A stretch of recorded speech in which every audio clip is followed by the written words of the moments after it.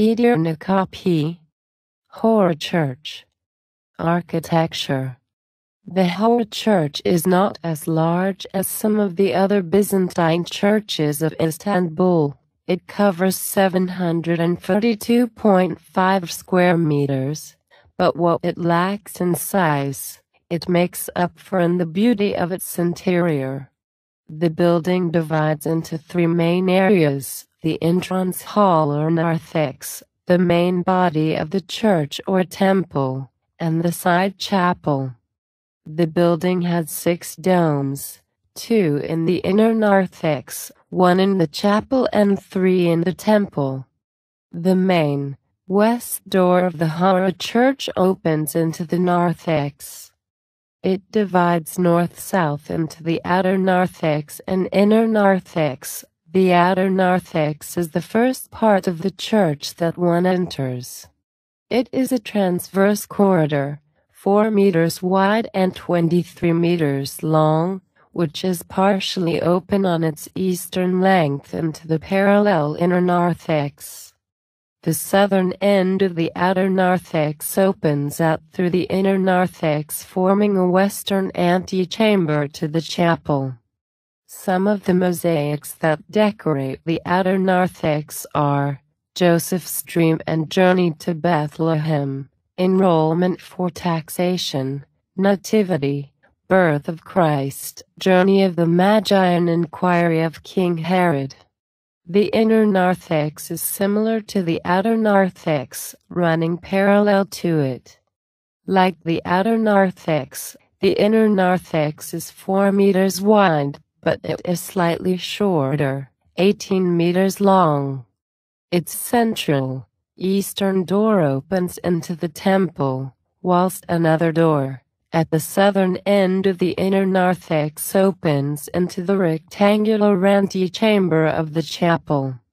At its northern end, a door from the inner narthex leads into a broad west-east corridor that runs along the northern side of the temple and into the prothesis. The inner narthex has 2 domes. The smaller is above the entrance to the northern corridor.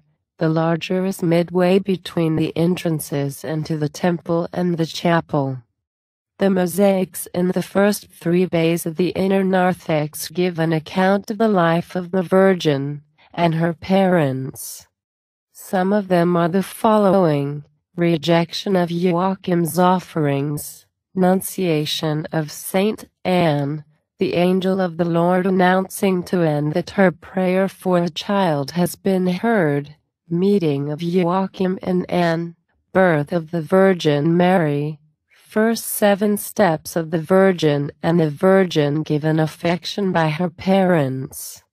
The central doors of the inner narthex led into the main body of the church, the temple.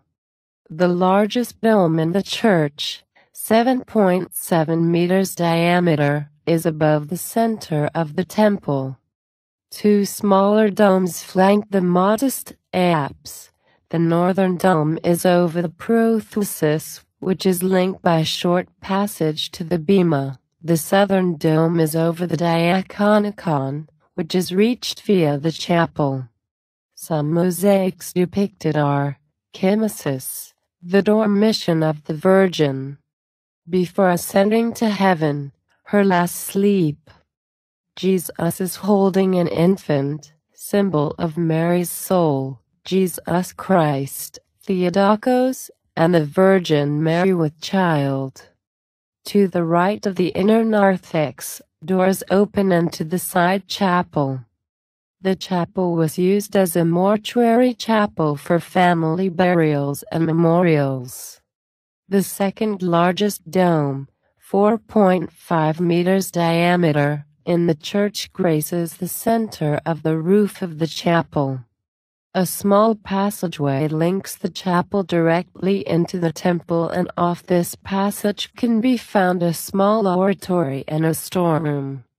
The chapel is covered in frescoes such as the Resurrection, the Second Coming of Christ, Virgin and Child, Heavenly Court of Angels, and 2 panels of Moses.